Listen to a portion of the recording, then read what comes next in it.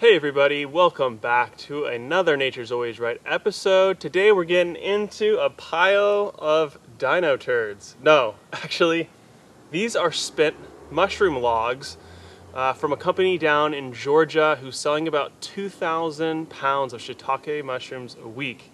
And my buddy Andrew works for them, and he brought these up for me. So he brought me this whole pile for $100, and yeah, they may not be brand new, but they are going to be able to produce some shiitake mushrooms. You can actually see one right here.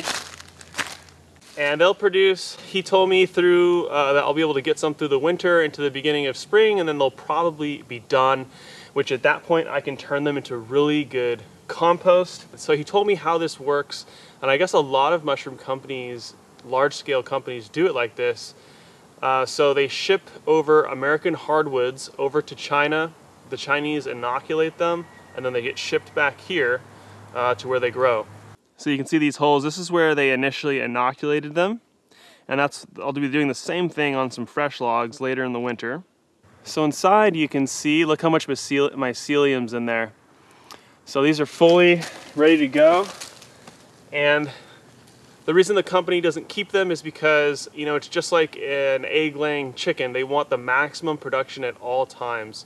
So these have slowed down their production. They get rid of them, and he's actually going to be making soil out of them eventually, which is really cool. So today I'm just going to be setting up a really simple set of tables that I'll make out of tree limbs that I cut down, and then some leftover heat-treated pallets that were left on the property here. I'm going to show you what to look for to know if it's safe to use a pallet or not. Some pallets are treated with chemicals. So for $100, I'm going to be able to get, you know, up to maybe 100 pounds of shiitake mushrooms from this really simple setup. And I just wanted a way to guarantee myself some extra food here through the winter. And this winter I'll be cutting down, you know, some different trees, and with those I will make my own shiitake logs from trees in my own forest, so you can see more of the traditional way that people do it. So this is just a quick setup so that I can get some extra food for winter for me and my family and some friends. So I hope you'll enjoy seeing what I do here. So one of the first things that I'm going to do is just prepare this little area. It's in zone 1. If you're familiar with permaculture, it's right next to our house. So it'll be really easy to come over here and get the logs more moist if they need that, and of course to harvest them.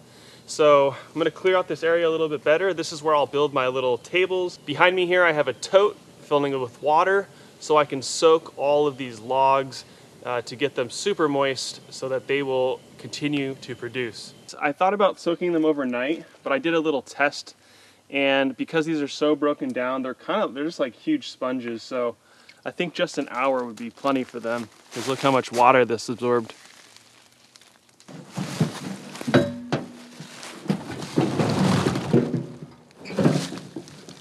Okay, so here's some of the tree limbs that I'm going to use for the table legs, and unfortunately I don't have a miter saw yet, so we'll just have to use a skill saw here. And I'll be making each leg 3 feet, so I can make a 3-foot tall table, which is a great standard size.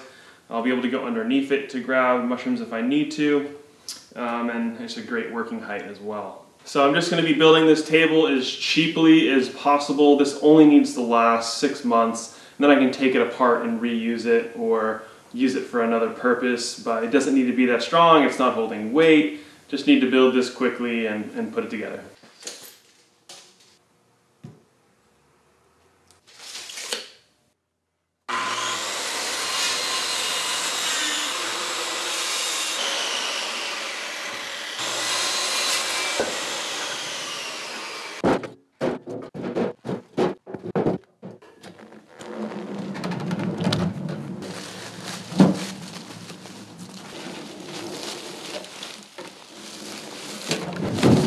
So for the construction of these tables, I'm going to drill some pilot holes in my boards and in my logs. I'll probably put 2 3-inch construction screws in each, that way I can take it all apart later if I want to.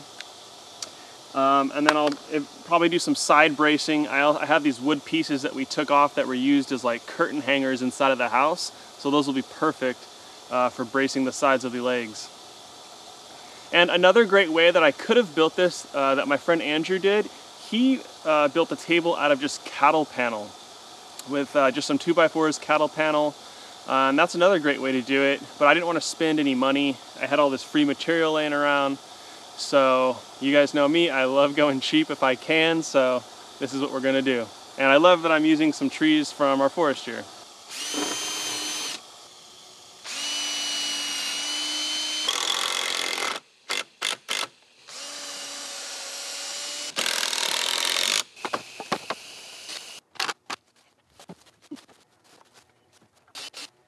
And you know, this is not holding any weight. I don't even need the side supports. As long as I don't knock it hard or something, it's gonna be fine, it's not gonna break. So there we go, I'll just do the same thing for the rest of the tables. And then here's how I know that these are safe to use and they're heat treated. So what you wanna look for is a stamp that's gonna be somewhere on the pallet. And if it says MB, that's for methyl bromide. So you don't want that, never use that. You want it to say heat treated, or I think it's BD, like the bark was removed. I think is what I forgot how it's said, but if you look it up online, what pallets are safe to use, they show you the charts. And I'll put a link in the description to those charts so you can see them.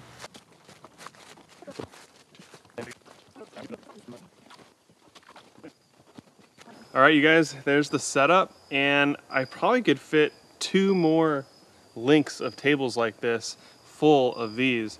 So I'm gonna go look out for some more pallets or maybe some cattle panel that I can get really cheap and build some more tables to finish this out. I'll do a future video on an update on this and how it's going. I was talking to my buddy the other day and he was telling me about how you can harvest your own spawn from your mushrooms. So I want to look into that more so that I can make my own inoculate for spring. So I'm really excited to start getting into mushrooms more and growing all types of mushrooms, harvesting wild mushrooms. We got to find our own chicken of the woods a few months ago. That was really fun and delicious. So we're excited for this wonderful food source and also just a great soil amendment too at the very end. So be sure to hit the like button, comment, let me know what you guys think of this.